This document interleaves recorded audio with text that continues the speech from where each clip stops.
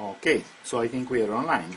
I am Giulio Prisco and I'm going to broadcast from Second Life, where we're having a Turin Church meeting dedicated to the recent announcement by the Brain Preservation Foundation that the Brain Preservation Prize has been won.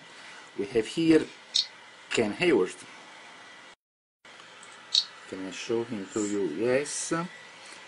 It's of course difficult to do this because I'm holding the smartphone with one hand and I'm manipulating Second Life with the other hand.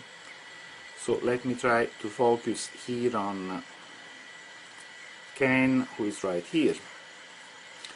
We have other good friends. We have Natasha and Extropia, both with two different tiles. We have a wolf. We have Bill Bambridge, who is sitting here. We have Eugen Lake, who is somewhere around here. I see that Philippe just joined the live stream. He's watching us from Facebook. Hello Philippe, how are you doing? Don't forget that you can type in here. And you can ask any question to the speakers. I think I will see the question.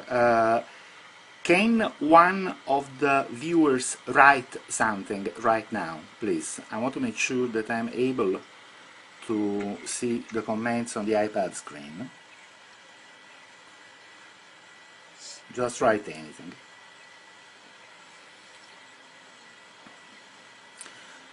Okay.